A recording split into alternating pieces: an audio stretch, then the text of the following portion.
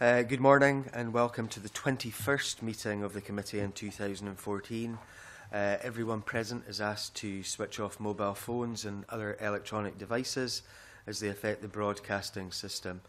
Some committee members may consult tablets during the meeting. This is because we provide meeting papers in digital format. If we move to agenda item 1, which is subordinate legislation, today we will consider 3 negative instruments. They are the Local Government Pension Scheme Scotland Regulations 2014, SSI 2014/164, the Town and Country Planning General Permitted Development Scotland Amendment Order 2014, SSI 2014/184, and the Local Authority Accounts Scotland Regulations 2014, SSI 2014/200. Members have a paper from the clerks setting out the purpose of the instruments. The Delegated Powers and Law Reform Committee considered these instruments and drew several issues to our attention, which are set out in the cover paper from the clerk. Do members have any comments to make on any of these instruments? Are we agreed not to make any recommendation to the Parliament on any of these instruments? Thank you very much. And agenda item 2 is an oral evidence session with the Accounts Commission for Scotland on its most recent local government overview report. I'd like to welcome Douglas Sinclair, Chair of the Accounts Commission for Scotland, Fraser McKinlay, Director of Performance and Audit and Best Value at Audit Scotland, and Gordon Smail, Portfolio Manager at Audit Scotland. You're very welcome, gentlemen. Would you like to make any opening remarks? Thank you very much, Convener. First of all, the Commission welcomes the opportunity to discuss with the Committee the challenges facing local government. As we all know, Scotland's councils provide important services, but they do so against a background of reducing budgets, of an ageing population, and rising demands and expectations from the people whom they serve. Our work shows that although councils are coping well, they face increasingly difficult choices about how to maximise the value that they get from the available money. To help make those decisions, they need to make better and more consistent use of options appraisal, to look carefully at how services are delivered, and to think openly about how services might be delivered in future. They need to ask the question, what works best and can we prove it? Many of the messages in this year's report are not new. Indeed, the fact that they are similar simply serves to underline their continuing importance. I want to emphasise 2 areas in particular, if I may. The first is the fundamental importance of good governance. It is the foundation of a successful council, with officers and councillors working well together and in a way that engenders the public's trust and confidence. Bad governance, on the other hand, is dysfunctional, time-consuming and expensive. Secondly, the statutory duty of best value remains paramount. We believe strongly that councils that place best value, in other words, continuous improvement in all their functions, at the centre of all that they do, are best placed to deal with change. Although we recognise the current context is challenging, the Commission is looking for councils to raise their ambition and up the pace of improvement. For our part, we are considering carefully how the Commission can provide further support through its audit work in relation to local government. Convener, my colleagues and I are very happy to answer questions. Thank you. Sinclair. Anyone else wish to add anything? Okay, thank you. You mentioned the demographic time bomb, the ageing population, and we have just, of course, dealt with an SSI with local government pension schemes. What overview does Audit Scotland and the Accounts Commission have in terms of scrutinising local government pension schemes?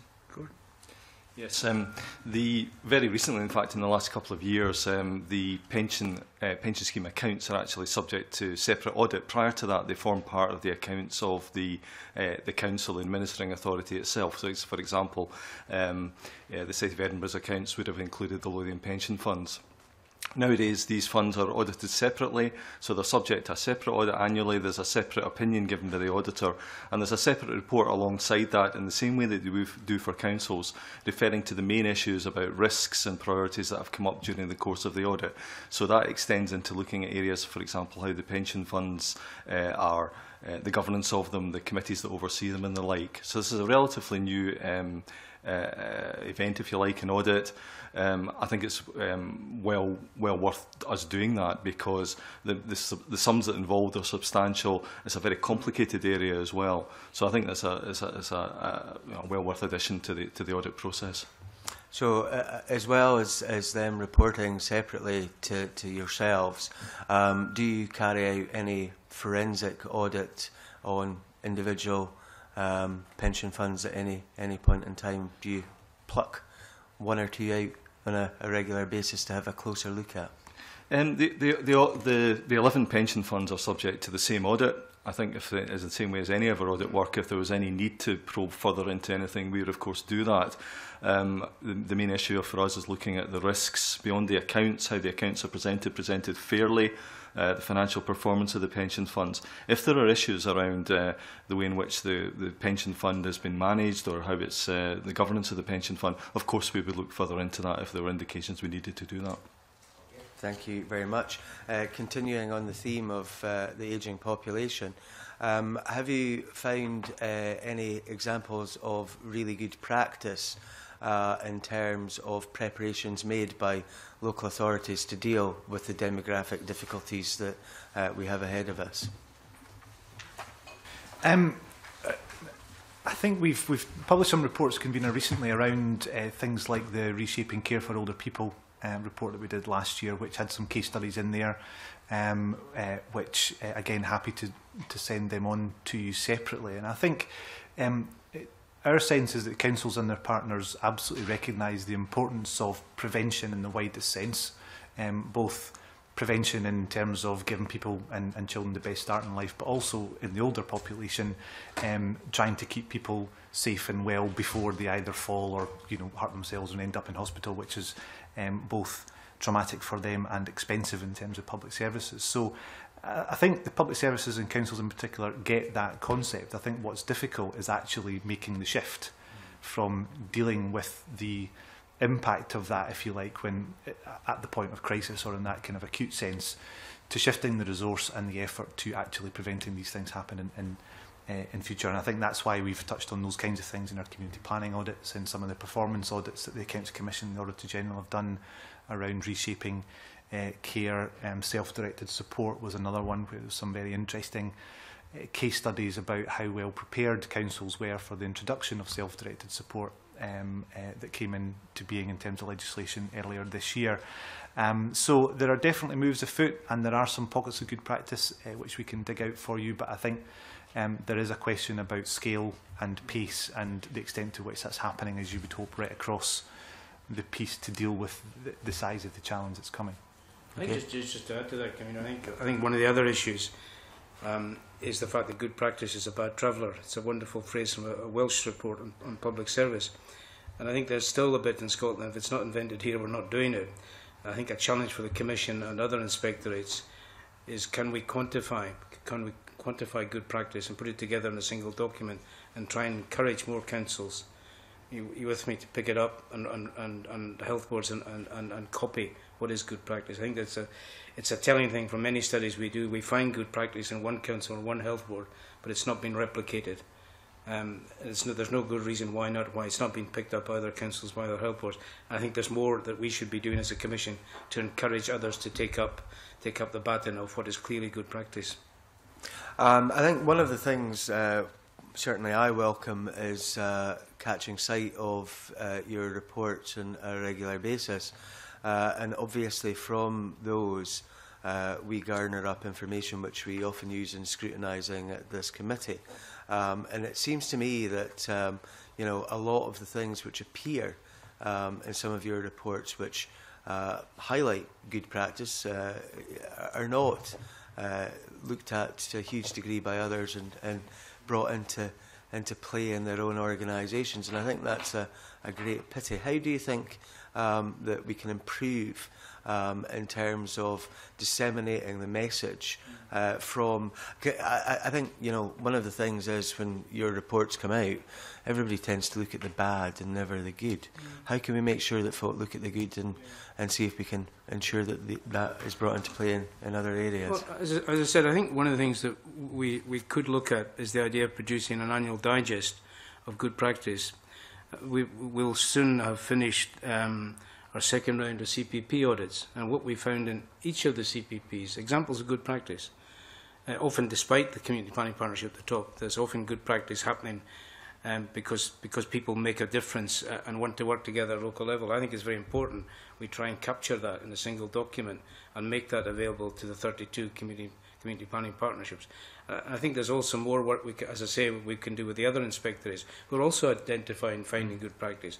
And I think it would have more of an impact if there was a single digest from the Commission and from all the other inspectorates. I think people would sit up and take note of that. Thank you. Anne McTaggart, please. And following on from that, thanks, Convener. That sounds like an excellent idea. Can I follow on from some of the questions, or can I ask some of the questions about community planning partnership? In paragraph 112, there mentions community planning is at a crossroads. Barriers stand in the way. Could I ask you to expand on some of that? Well, as you know, the statutory duty of community planning was just introduced in 2003, and it's fair to say it kind of flatlined quite a bit. There was a bit of work done. I think people were keen on it, but they were very much focused on the day job, delivering services, and working on the CPP was to some extent the Saturday job, if I can call it that. There's no doubt an added impetus was given by the introduction of the Statement of Ambition in 2013, the joint statement between the Scottish Government and COSLA, and that has created much sharper movement in the development of CPPs. But I think our audits do show that there are barriers. You have organisations that have different accountabilities. You have, at the end of the day, the community planning partnership is a voluntary partnership. It's not a statutory partnership. Unlike a health and social care partnership, it is a voluntary partnership. So that in itself creates its own difficulties and own tensions. It makes it, in a sense, harder for people to come together because there isn't a statutory imperative to make them do it. I think what we've found that the key ingredient to a successful community planning partnership is building up trust at the top of the organisation between, say, the leader of the council and the chair of the health board. That dynamic, or the chief executive of the council, chief executive of the health board, because these are the two key players in making community planning work. If they can work together and build up that relationship of trust, then I think they can move forward. I think one of the other barriers has perhaps been that they have perhaps been too ambitious in what they can achieve. Community planning sometimes been seen as a dustbin into which you throw everything. I think it has to be a body that can add value where it can add most value, and I think that's about reducing inequality, and our audits do show that where community planning partnership has a limited number of objectives. Glasgow is a very good example, where they have, I think, if I remember correctly, 3 or 4 objectives, and they've focused on that in a very direct way, whereas other CPPs have tended to draw a much wider canvas, and I think that's meant that the sense of priorities has become diminished and diffused. So that's important as well.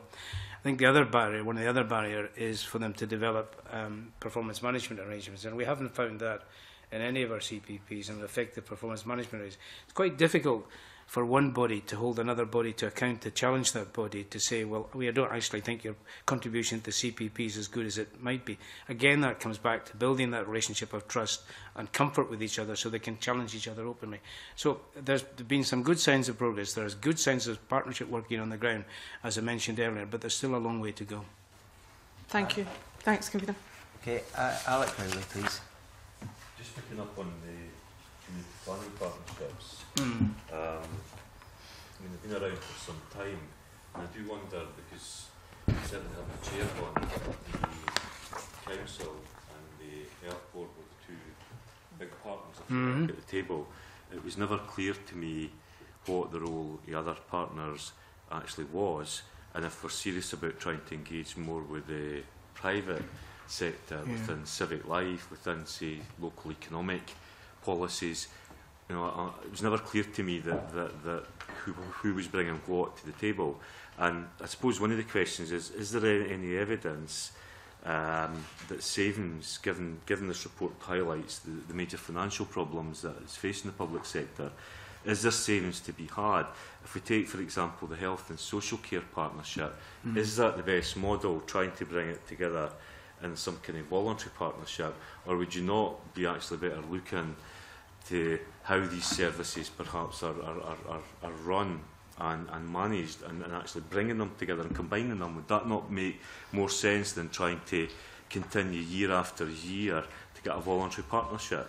Who's going to have a crack at that? Well, I'm happy to. I mean, I think the important difference between the community planning partnership and the health and social care partnership is that, as I say, the community planning partnership is a voluntary partnership, whereas health and social care partnerships are statutory partnerships. They have very clear outcomes to deliver in relation to the government, and will be accountable for that. There's a very clear line of sight between the government and the health and social care partnerships, and we've seen the development of two models, the Highland model, where you have the lead agency, where the NHS Highland has taken responsibility for the provision of all services to older people, and are accountable to the council. The chief executive of the health and social care partnership is accountable to the council for the delivery of that, and the council has the responsibility for the delivery of all children's services. That model thus far, I think I'm right in saying, Fraser, correct me if I'm wrong, is the only one of its kind in Scotland, whereas the other partners have other ones are on the basis of an incorporated body, a joint body, which is actually a local authority body in law, and one in which we have a responsibility to audit. So, in a sense, there's a, how can I put it? There's a higher threshold, a higher bar for these bodies, because they are statutory bodies. We have a duty to audit them.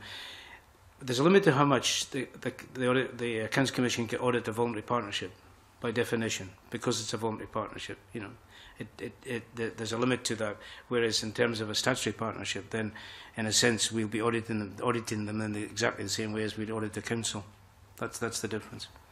To pick up on the savings point of the health and social care partnership, I mean, should we assume that these bodies, because it seems to be that it's still two organisations, so in the case of Fife, NHS Fife will determine a budget that will go into the health and social care partnership, as will Fife Council. There'll still be major budget pressures there.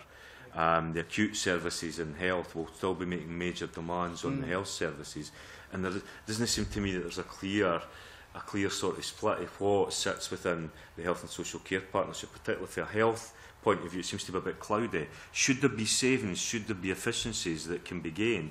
And would we not be better just simply saying that we have a health and social care service and it's run by whoever, the local authority or the health authority? Well, I think you were going to come in, and we'll come back to Mr. Sinclair. So I think, in a sense, the legislation around health and social care is designed to try and do that, Mr. Riley. And I think, obviously, it's very early days. They're not up and running yet. They come into formal being in 1st of April next year, so they're running in shadow at the moment. But I think what you're highlighting is a real question about, and I think we're picking up a degree of concern out there, that a lot of the attention and focus has been about the governance and integration of the arrangements, and potentially at the risk of losing sight of the fact that the whole point in this exercise is about service integration. It's about making the service more joined up, more efficient, more effective for service users on the ground. That's the whole point.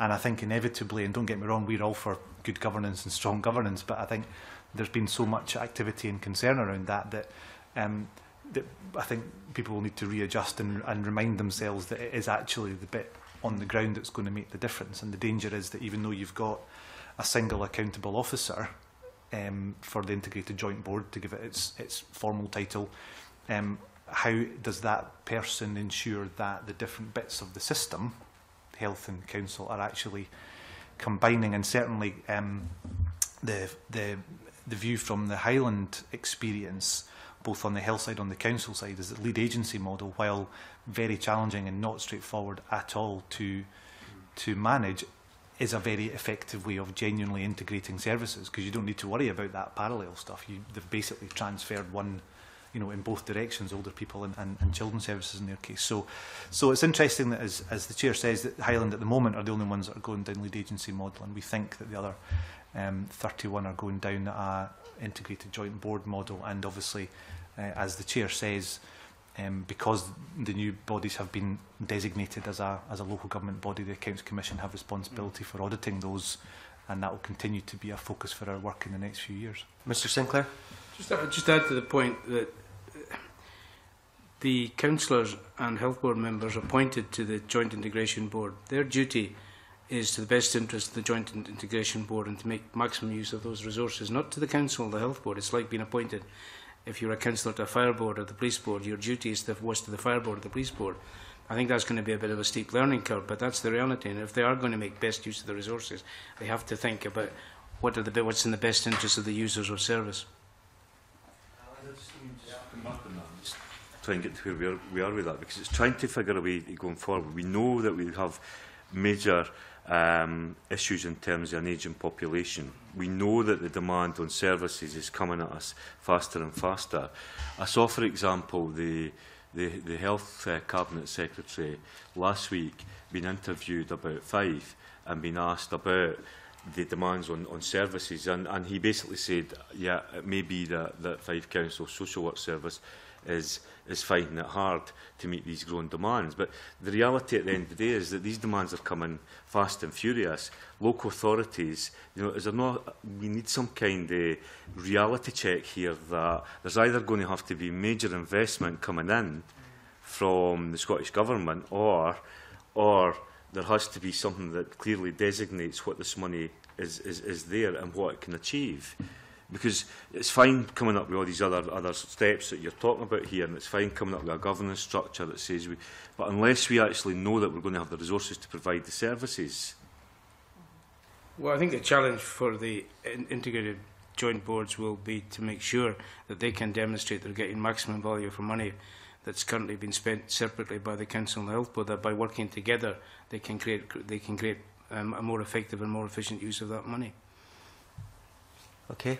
I want to pick up on a point, Mr Sinclair, because you said that like those members of police boards and fire boards in the past, that the members of the integration boards would be accountable to the board first and not to the local authority or the health board that they represent.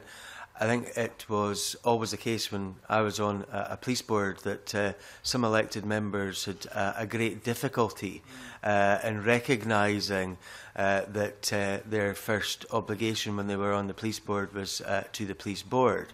And I think that came out in terms of the audits of the joint audits of boards and forces, which I think most of them came out pretty poorly. I think Grampian was one of the better ones, if I remember rightly.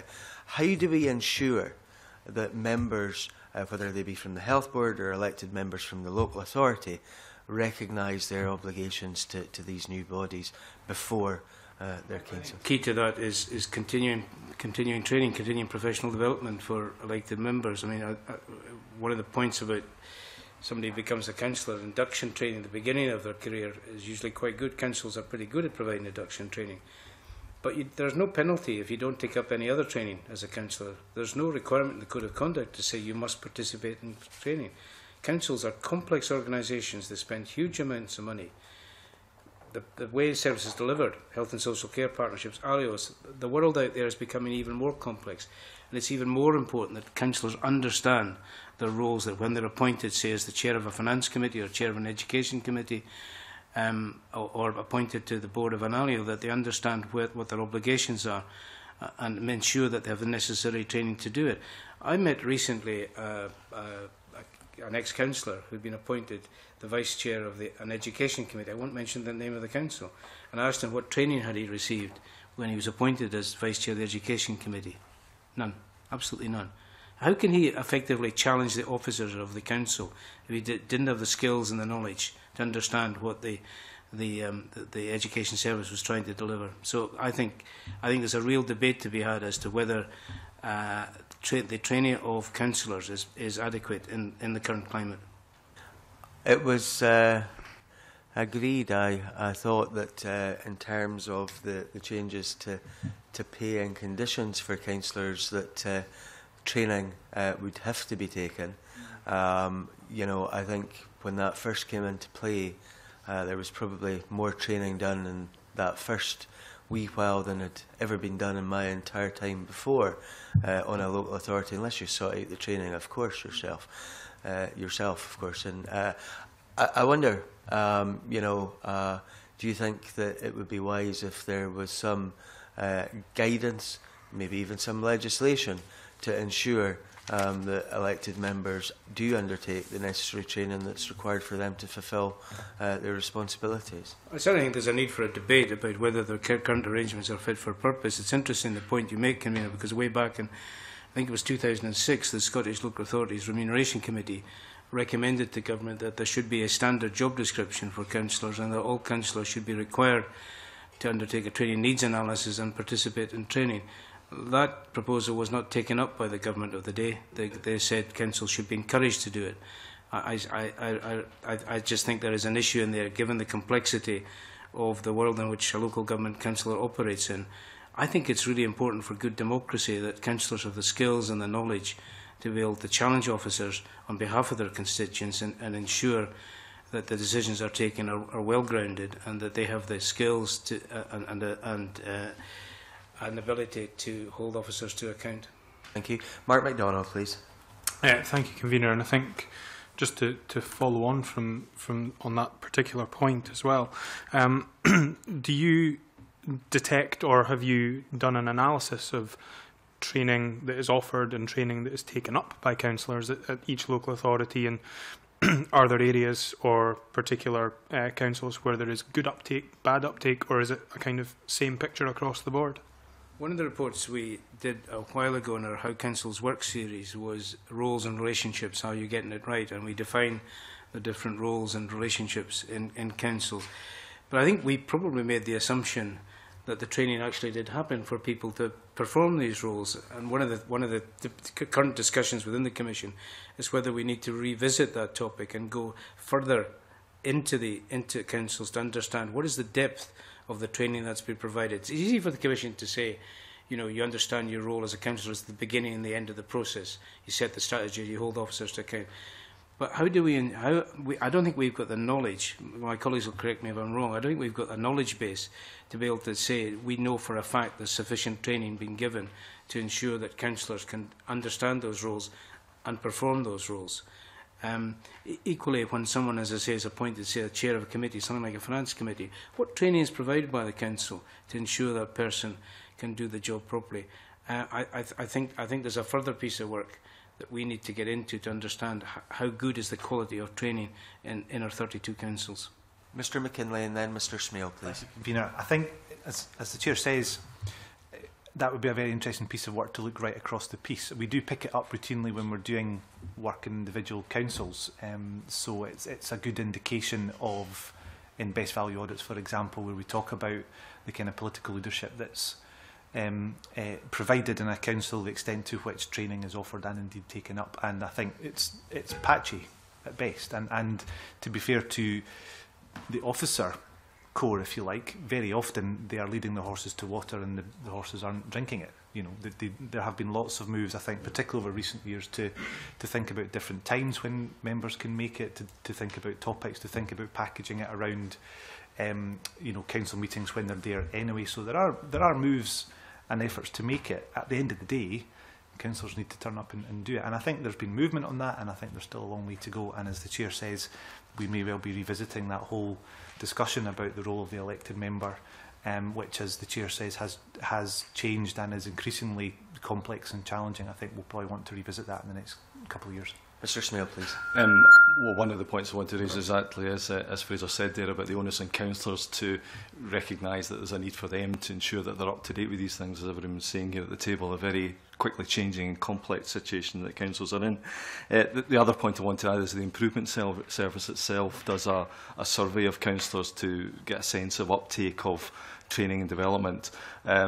they do that quite regularly, so that gives us some information. You asked, one of the particular areas I think that keeps coming up is the degree to which elected members are supported in scrutiny. And it's really just this whole point about, firstly, the overall environment. Do you understand how your council works? But secondly, I think there's more in-depth type of training about getting past the first question, if you like, when there's scrutiny going on at a particular committee. What's the supplementary question? What's the next thing that really gets to the root of the issue, whether it's to do with the finances of the council or whether it's to do with service performance? So that training, I think, would really be helpful to councillors, is to take that next step, and it's vital in the governance arrangements. Mr MacDonald back in. Could you maybe give us an indication of how what percentage of councillors respond to that improvement service questionnaire? Because, you know, my own experience of that kind of situation is the folks who respond to these kind of things are the folks who are desperate for more training, and those who are not that interested don't respond to these things normally. Yeah. I don't have the figures with me just now. There's a passing reference to the survey at paragraph 37 of the report. And as we say there, of those who responded, which I think picks up the very point you're making, there's a reference there to the induction and to scrutiny as well. I think it's that scrutiny point that was coming through quite strongly. Mr MacDonald. Thank you, Convener. Moving away from that to the issue around following the public pound, I'm sure while the Press and Journal is at the very top of all your reading list, you won't have necessarily seen today's edition, and it reports that the chair of the Youth Festival Trust in Aberdeen has resigned, claiming that there are not appropriate reports to show how the public pound is being used by that trust, and also concerns around what she describes as a political agenda within that trust, which I think gets back to the point the convener was making around what interests are being followed when elected members are sitting as members of trusts and boards. How do you feel that, you know, generally across Scotland, whether it's an ALIO or a trust or a board where elected members are sitting as board members, how do you feel that the relationship in terms of the reporting at board level is compared to, you know, the role that councillors would have in terms of looking at the finance reports at a finance committee versus the reports they're being exposed to, as it were, when they're on these boards and trusts? Is there a disconnect there between the detail that's being provided, do you find, from what you see? Who wants to go first on that one? Mr McKinlay? So the P&J is very much on our reading list every day. I haven't quite managed to catch today's... It's actually the front page of the Herald as well.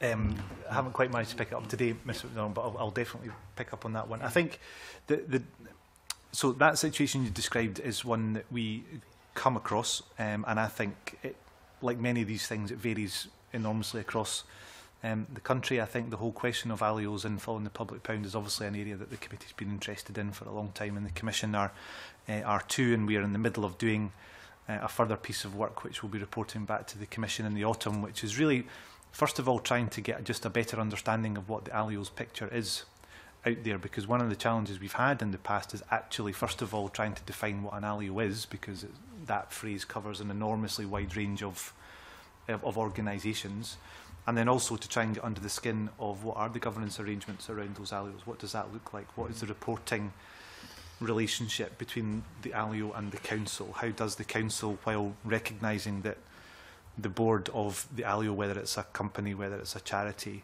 whether that board is responsible for the governance of that organisation, the council has a duty in terms of best value and following the public pound and all those things. So what is the relationship there? And we'll be coming back to the Commission in autumn.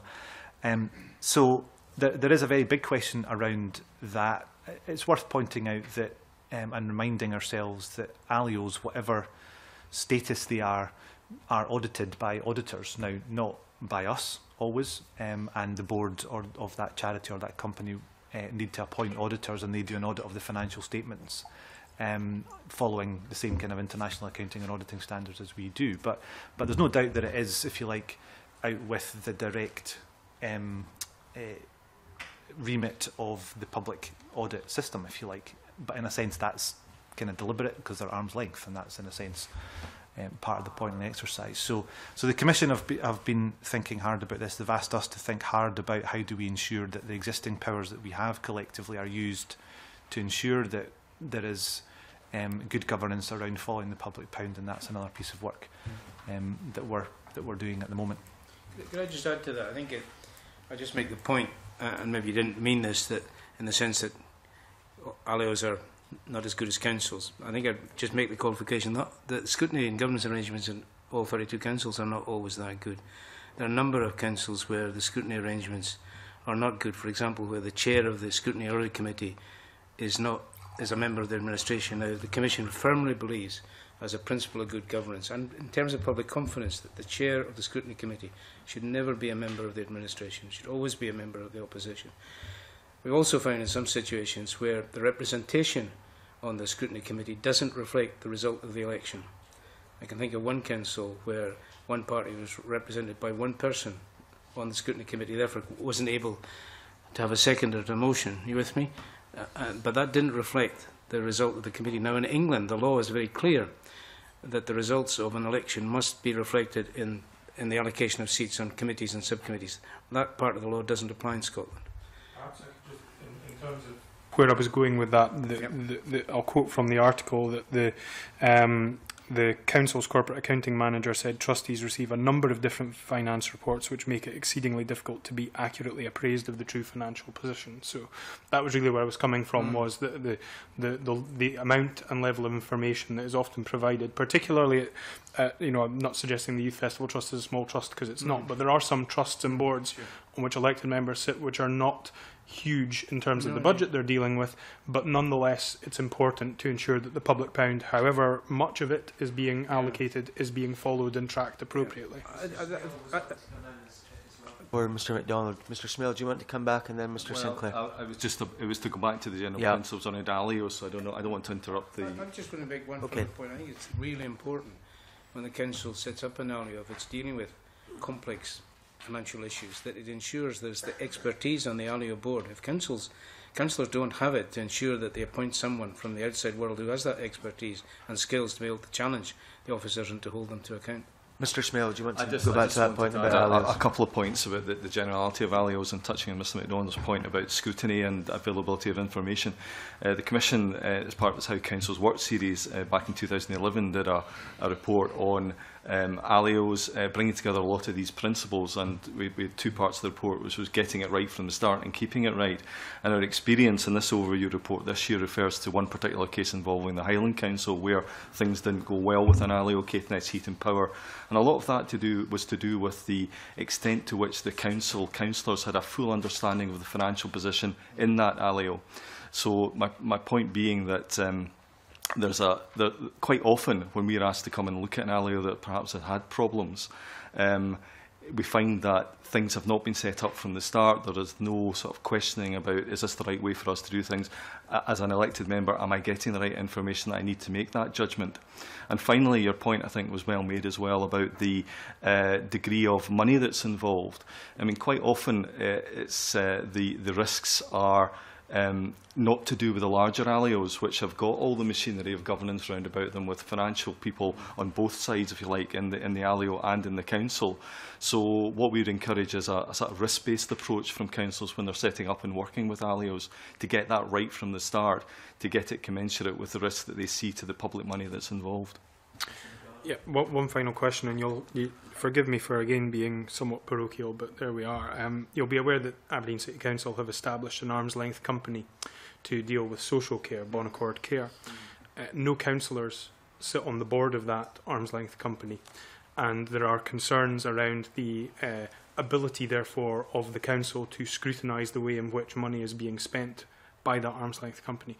Is this something that's on the radar of either Audit Scotland or the Accounts Commission at present to look at and determine whether the scrutiny arrangements that are in place there are appropriate given the sums of money involved? And I realise we're talking about large sums of money, but nonetheless.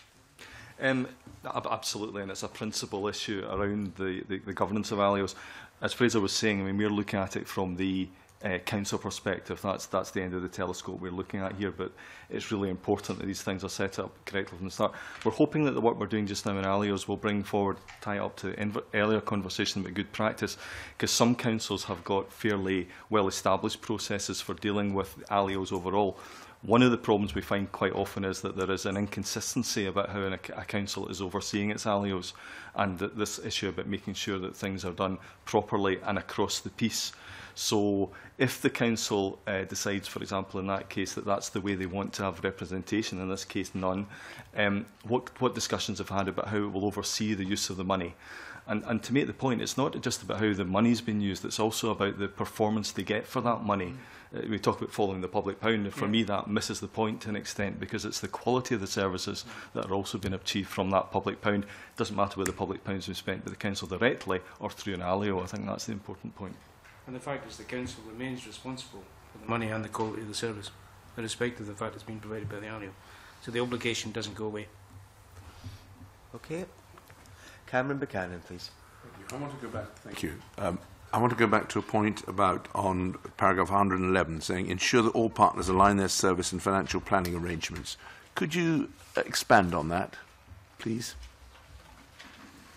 Certainly. I think the point we're making here is that community planning in the past has been, at best, an effort for the individual partners who have their own plans and their own spending priorities and their own budgets to come together at some point and say, how can we kind of join these up?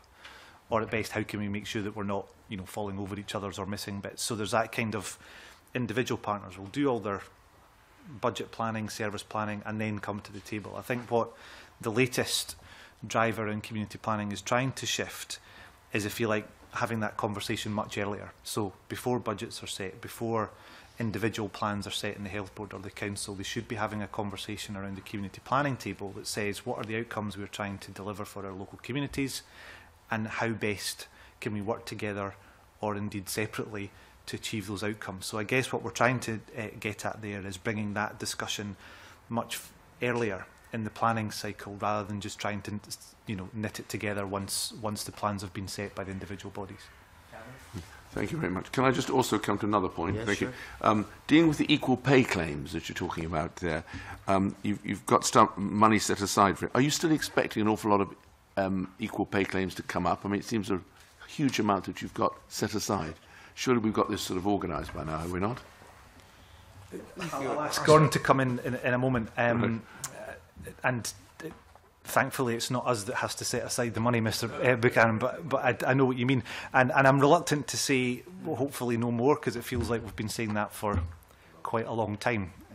So, I mean, in principle, I'll ask Gordon to talk to detail in a second, but there's no doubt that equal pay continues to be one of the biggest risks and issues that councils face. We're having a conversation with the Accounts Commission just in the next couple of weeks about whether there's anything more we might do in that. We currently, our auditors will look at the provisions that are made in individual councils for equal pay claims, and we do an assessment about whether that seems reasonable or not. But pretty much that's the extent of our involvement in it at the moment.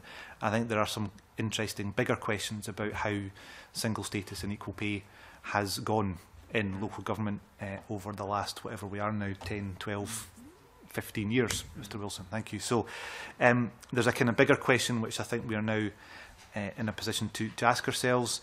I think councils are doing their best to get these things resolved. It's very susceptible to case law, so just at the point in which you think we've got it all stitched down, there's a case from Birmingham or wherever it happens to be, which opens up a whole raft of new cases. So it's a constantly evolving and very complex legal picture. I'll ask Gordon to say a little bit about the sums involved, maybe. Could I just, before Gordon comes in, just make 2 points. The Commission's interest that Fraser touched on, I think we probably 2 issues of interest. One, whether councils did sufficient risk assessments before they got into this business, and secondly, whether there's been a sufficient trade-off between the huge amounts of money in equal pay, over £500 million already, and a trade-off in terms of modernising conditions of service, and whether councils have made the most of that opportunity. I think is a question mark that the Commission are interested in. Yeah.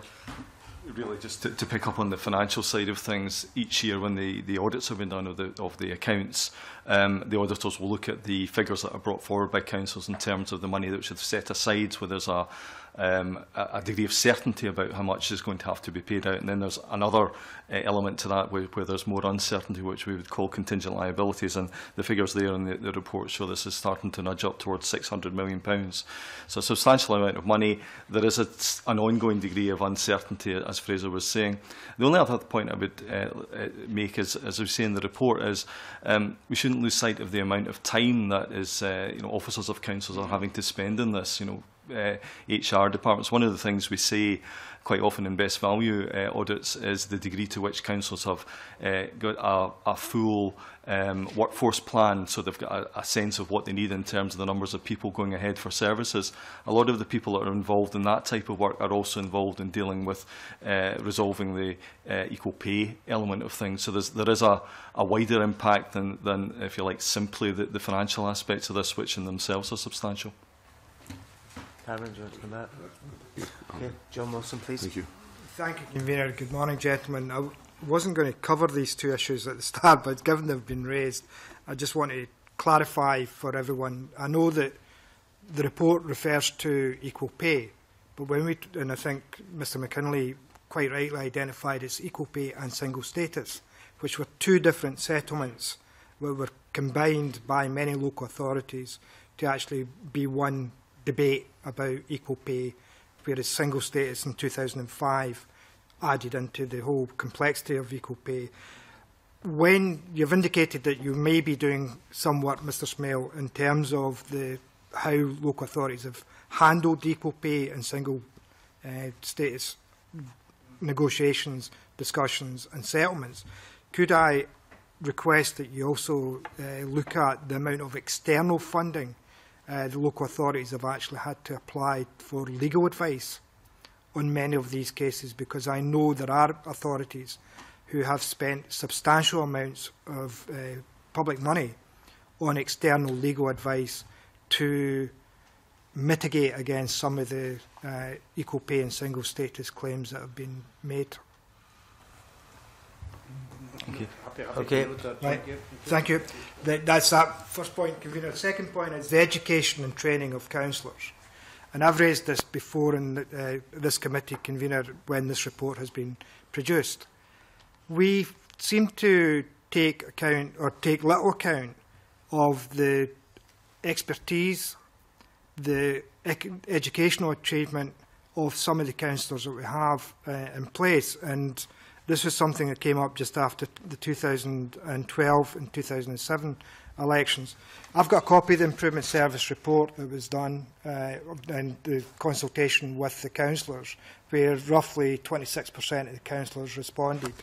And what we've got in terms of education and employment is the Improvement Service says that over 50% of the elected members who responded to this have got a degree or higher qualifications. And if you take it in terms of postgraduate qualifications, over 60% of elected members are actually have the qualifications at that level. And I've had it said to me on a number of occasions by elected members who have been invited along to participate in the training being delivered by a local authority, that the quality and standard of training is so poor, they felt they could actually deliver it themselves. And when you're looking at training for elected members, it may be worthwhile considering whether or not the standard of training being provided is sufficient and the quality is sufficient for some of the elected members that are already there. And part of the reason why elected members may not be participating may be because of the quality of the training and they feel that they actually have already have that experience. We also have another problem. We've got councillors who have been there for over 30 years who think they've been through it all and know it all and therefore don't need to participate in the training. I recognise both points. I think there's you make a very good point that councillors should be more involved in the design of the training. I think, as I mentioned earlier, I think councils are pretty good at induction training.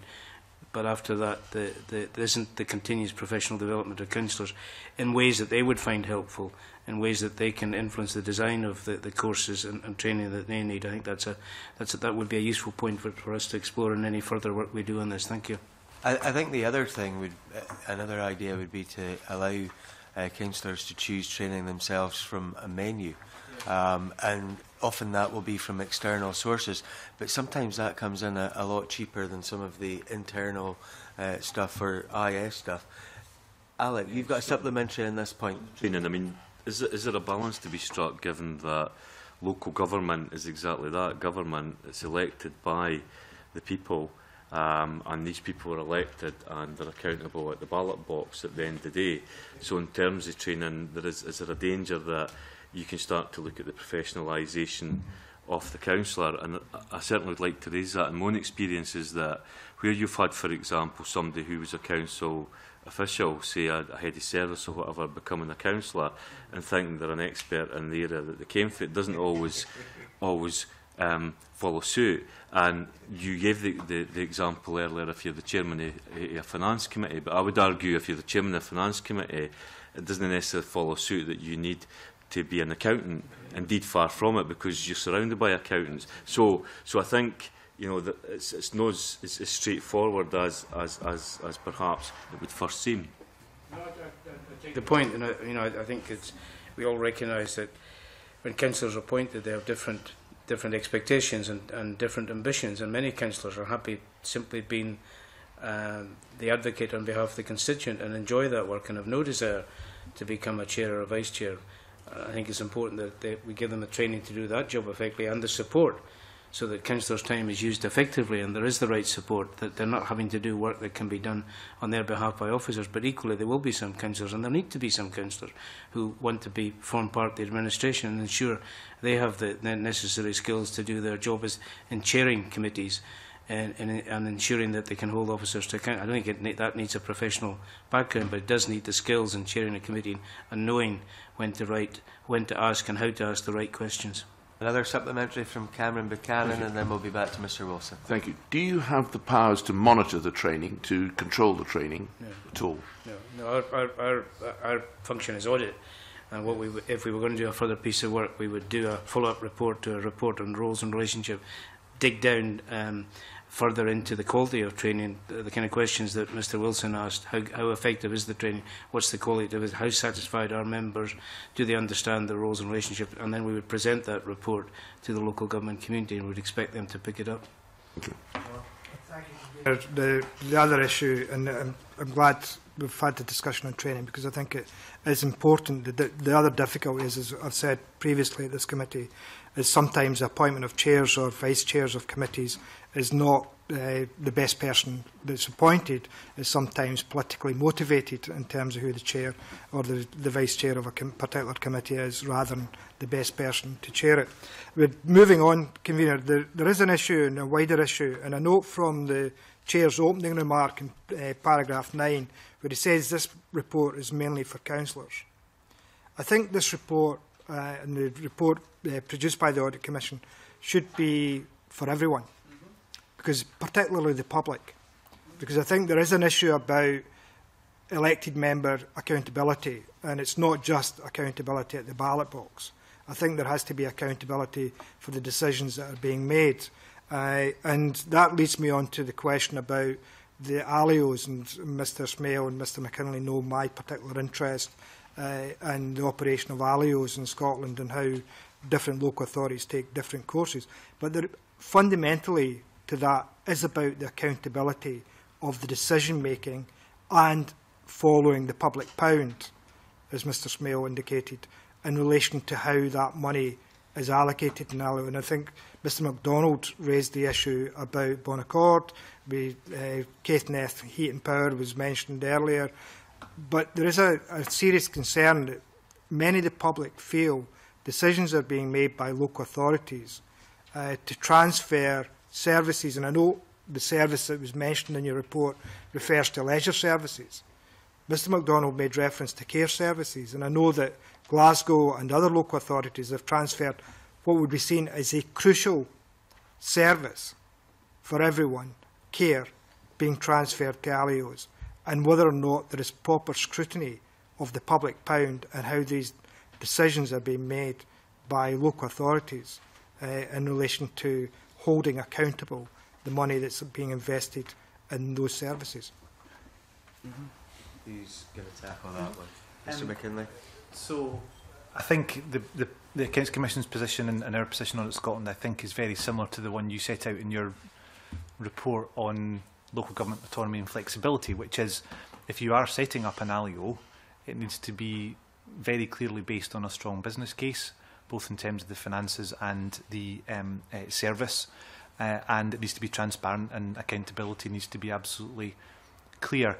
And I think the reason that the Bon Accord one has been on our radar since its inception, and similarly in Glasgow, is that they are interesting in that it does get into services to more vulnerable people. Now, that's not to diminish the importance of leisure services, but it does feel different, and so we are acutely aware of those things. I think it's also worth just remembering that we do have organisations like the Care Inspectorate who will still be inspecting the quality of care provided by those services, as they do the private sector as well. So we do need to remind ourselves that as ALIOs, they're not completely out with the realms of public scrutiny. But I absolutely take the point, Mr Wilson, in terms of how the money's spent and democratic accountability, and importantly, as a service user of a leisure centre or a care service or whatever it is, if things don't go wrong, who's my problem with?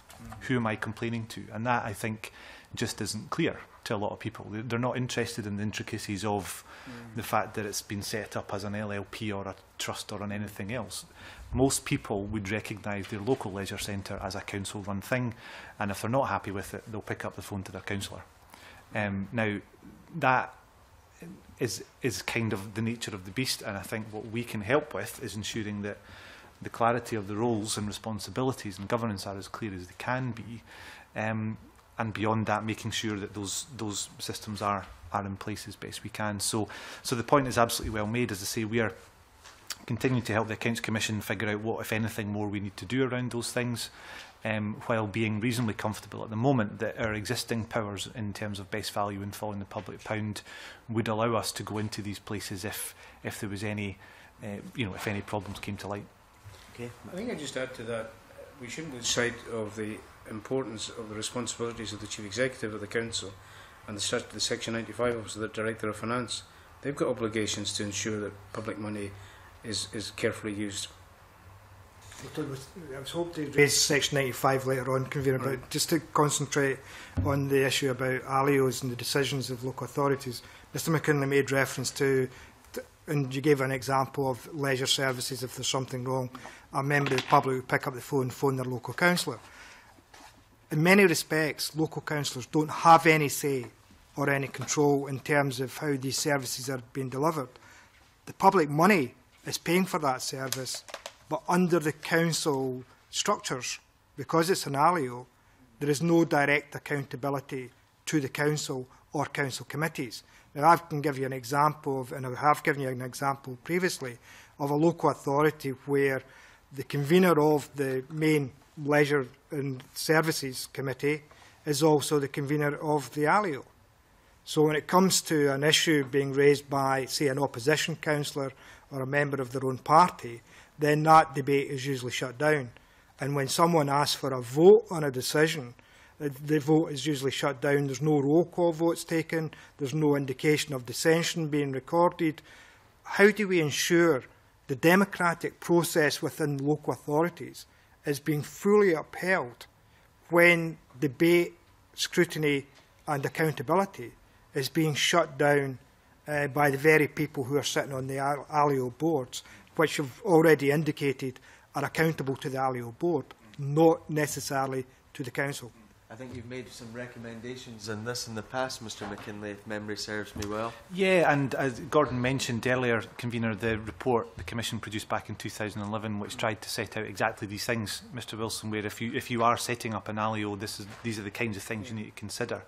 And if there are examples where that isn't working well, then obviously we would want to pick up on those. And it's not straightforward.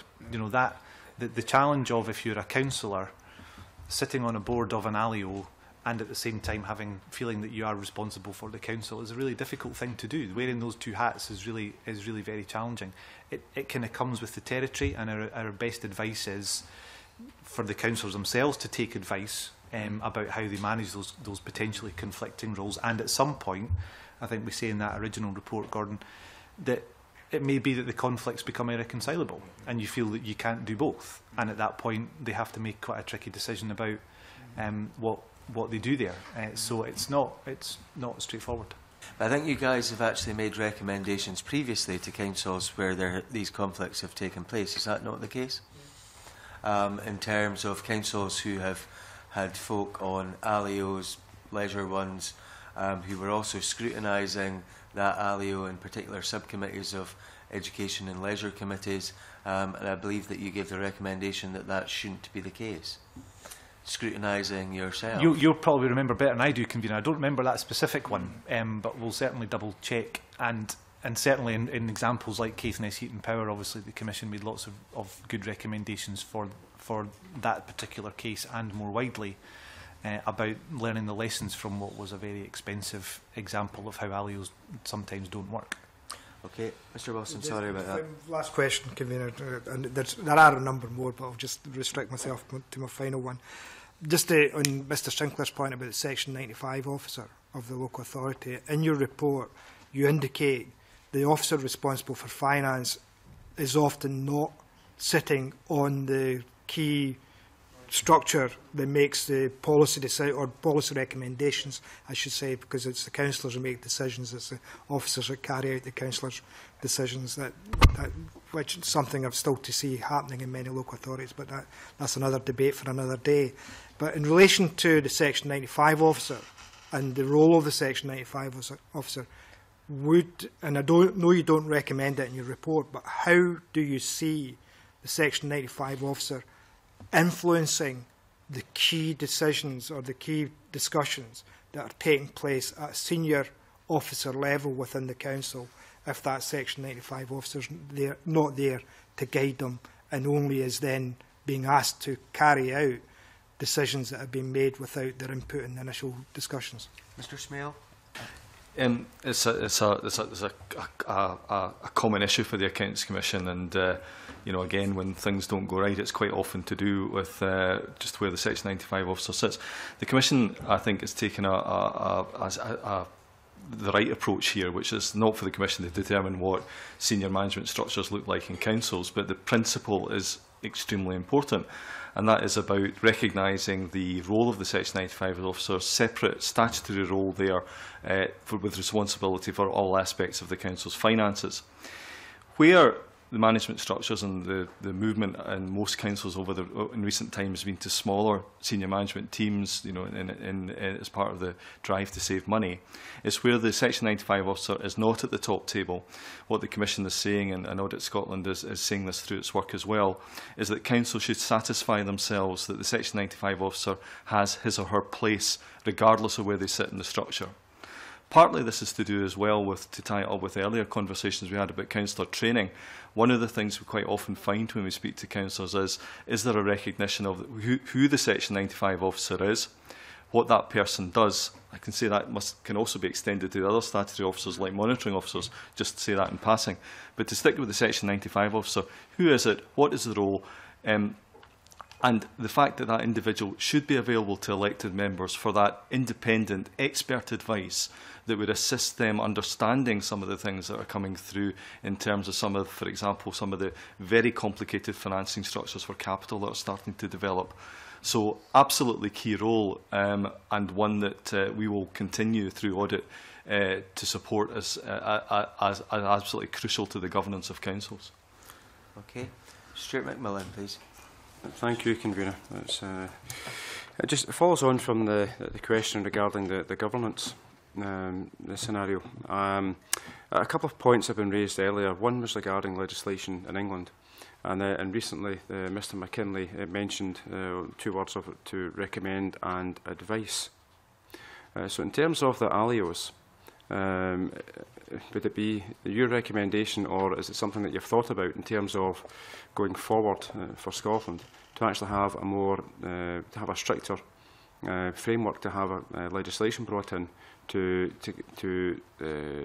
ensure that the direction of travel for future ALIOs is one whereby what's happened up to now actually can't continue, so that there actually is a better level of scrutiny from councillors and councils regarding the ALIOs in their areas? Mr Sinclair. I think we'd have to, I mean, I hear what you say, Mr McKinlay. I think we'd have to await the Audit Scotland report that comes to the Commission later this year, and the Commission can then take a view as to what further work it wishes to be undertaken, or what recommendations it wants to take. I don't think it would be right for me to prejudge that work, but I understand the point you're making. Okay, well, thank you for that. Just another question. It's regarding it was paragraph 4 of the report, and also key message 6 on the issue of political tensions. I must admit, when I read this, I did actually have a wee chuckle to myself, because at the end of the day, people who are elected from different parties, they're in different parties for various reasons, so they're not always going to agree with other people. So it could be suggested that that would actually be a normal state of affairs. But the fact that you've raised it in this report, are you indicating that that you've maybe seen kind of an increased level of the political tensions within local authorities, or are you suggesting that the situation is maybe worse now compared to maybe, say, 10 years ago or 15 years ago? Mr Sinclair? No, I think what we're trying to draw attention to is the fact that the Code of Conduct is quite clear that all councillors have a duty to maintain public trust and confidence in the integrity of the council. Best value guidance is also upholding the high standards of probity and propriety. You're absolutely right to say that politics is the cut and thrust of local government. It's when it gets to an extreme, when the only news coming out of the council is about squabbles rather than about services, and the public begin to lose confidence and trust in the council and say, well, you know, the council are not serving the people, all they're doing is infighting. I think that's when the Commission feels it's appropriate to express its concern when the council's leadership on behalf of the community is being, how can I put it, is being disdirected into infighting and squabbles. So certainly, from what you're saying from the support, you're indicating that that's on the increase. Is that correct? We've certainly found in a number of councils that's been an issue that's diverted the energy of the council into what we would regard as the appropriate business of the council. Yeah. Mr McKinlay, yeah. Just briefly, yeah. I mean, I think what's interesting about this year is that we've, I think for the last couple of years, we've kind of highlighted the risk or a requirement for political leadership and indeed officer leadership to be effective and to work in the best interests in the council. As you say, we've gone a bit further this year because the evidence coming through from some local audit work was stronger about, and we do, as the chair says, set a very high bar for this. This isn't the kind of routine political back and forwards which we would expect and welcome, and as the chair says, is what local government's all about. But it's the point at which it actually begins to get in the way of council business that we think it's legitimate, for the reasons the chair has said, to comment on it. And it's not been universally popular that we've commented on it, I have to say. But we think it's important, and you know, I think we'll obviously be continuing to keep a close eye on it. But be assured, Ms McMillan, that we only comment on it when we really think it's creating a problem. Okay, Stuart. I think. Mr. Smail. Sorry, it was exactly the same point I wanted to emphasise, that it's an audit report based on evidence, and it's right that if we see a pattern starting to emerge of this type of thing starting to come through, I think also, just to keep it in context, I don't think we see looking ahead, and we're encouraged to look ahead as best we can based on the evidence we have, is with finances becoming tighter, decisions are going to become more difficult, and therefore it's likely to add to that, the tensions, the political debate in councils. So it's really just to flag that up so that, I don't know, that there's an increased awareness of the consequences of when this can go over the point where it's an acceptable exchange about differences about policies and actually affecting the business of the council. So, in other words, I think looking ahead, you know, the environment is going to become even more difficult for councils as he's trying to deal with the financial constraints and other pressures such as demands on services. Do you think your colleagues in the Standards Commission could be a bit more helpful in terms of dealing with some of the difficulties that there are out there? I'm sure they're very helpful in these things. That's very diplomatic, very diplomatic. Stuart? Thank you. It's just one final question. It's really just for a point of clarification. In paragraph 17, where you talk about also the equal pay.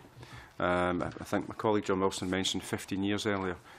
So that this the £507 million, is that over that 15-year period?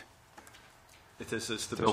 What we've been doing is monitoring the cost to councils of equal pay and implementing the requirements of that, and that's the build up over the years. Yes. Sure. Okay. Thank you. Right.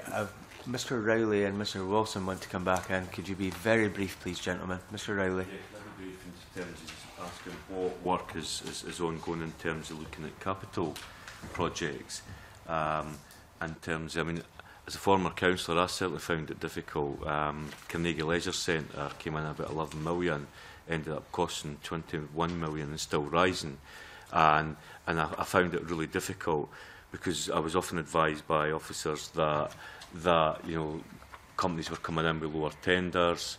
There was legalities would come into it, there would be claims made, etc. That's not always the case, and I know that some of the work that's coming in through Hubco is producing better. But where are we at with that, and how is that being monitored? Because that's somewhere I think councillors find it very difficult when they're being told that there is all these legal issues and challenges and whatever, but a lot of public sector contracts spiral out of control. Who wants to tackle that one? Mr. Smail? Yeah, very briefly, we relatively recently, in the last couple of years, looked at major capital projects in councils and looked at some of the issues about why there was overspending, slippage in programmes as well. What we do with some of these major reports that we do is we come back and have a look at it, and in fact auditors are doing work this year to find out how that report's actually been used in individual councils. So we'll be bringing that back together for a report for the Commission to see what's moved on, what's still not working well, and then we'll consider, I guess, as part of our programme what more we can do through work for the Commission to support that. Mr. Wilson. Just in the issue of the disputes that are taking place in council chambers over decisions that have been made, particularly in tight financial constraints, do you think there should, or is it the Accounts Commission's view that there should be more openness and transparency in terms of the decision-making process, including the recording of the votes cast by members when it comes to decisions in the chamber and at committee? I think that's a matter, I don't mean to duck this, I think that's a matter for each council. But I think it's important that councils, in considering what their arrangements are, they need to ensure that the arrangements they put in place command the trust of and confidence of the public. That's the key test for all councils to ask themselves. Okay, two final points from myself. One about procurement. Obviously, you state a £5 billion bill. And you look at the local government situation very closely indeed. Do you have any remit to look at joint procurement bodies such as Scotland Excel and the work that you're doing? The report we produced on procurement this year, yep. In April of this year, convener looked at the spend in local government and included a lot of commentary about the role of Scotland Excel in there, because it's an important part of how local government now procures services. So we have done a report on that very recently, and it will continue to be a thing we'll keep an eye on. I have to go back and have a look at that. It seems to have I would recommend it, convener. Yeah. Finally, 102 in your report talks about priority-based budgeting. We've heard from local authorities that they have embarked in some cases in this, and then you probe and you find that priority-based budgeting means in one sector of their business only and not the rest.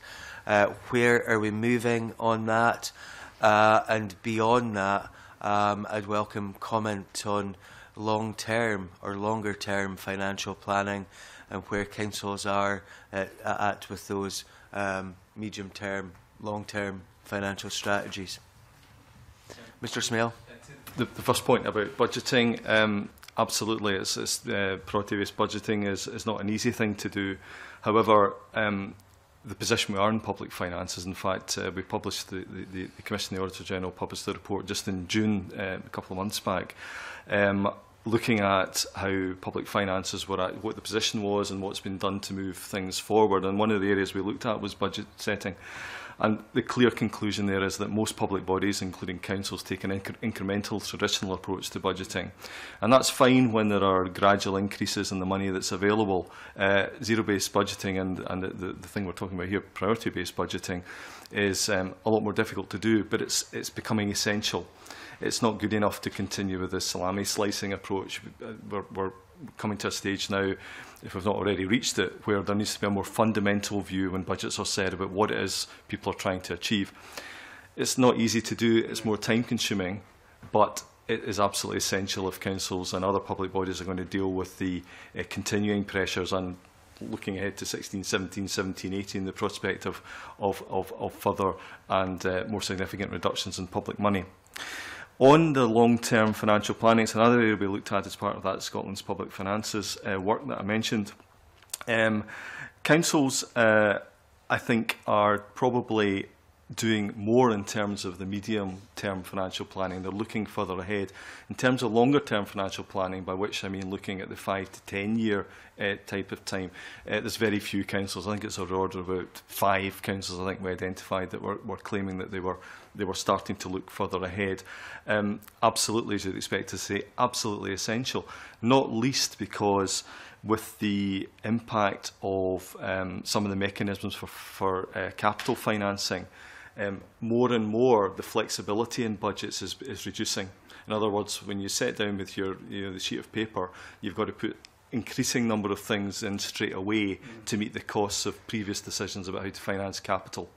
So if you take the combination of the need to change the approach to budget, some of the references we have in this report, the overview report to borrowing and reserves, absolutely points to the need for longer term financial planning. It's not easy, but I think it's absolutely critical if the public sector and councils are to deal with the challenges they face in future. Some of your past decisions that you're talking about are things like PPP schools and things like that, where or additional borrowing that's been taken. Absolutely. Can I ask, and it's a small request, but I think it would be extremely useful, is that there be some definition set by yourselves about what priority-based budgeting is, what zero-based budgeting is, what medium-term financial planning is, what long-term financial planning is. One of the things which we find, we've definitely found of late at this committee, is you will ask somebody about priority-based budgeting, for example. They will say that they're doing it, and then you'll find that that is extremely restricted, and it's not really priority-based budgeting at all, and yet they seem to think that is exactly what it is. I think it would be useful if you guys, as bodies, put out those definitions so folk knew the parameters that they were working in, and don't make claims that are not the case. That's a useful reference and something we can take forward. Also, I think the other point you made is very helpful as well, and we tried to capture that in the report I mentioned that we published in June, just this definition of what we mean by short, medium and long term, because it's different things to different people, and I think it would be helpful if somebody like Audit Scotland and through the Commission, the Auditor General, make some statements about what that might look like. So thank you. Thank you very much. Can I thank you for your evidence today, gentlemen? The next committee meeting is next week on Wednesday the 20th of August, and we'll be starting at 9:30. I now close this meeting. Thank you.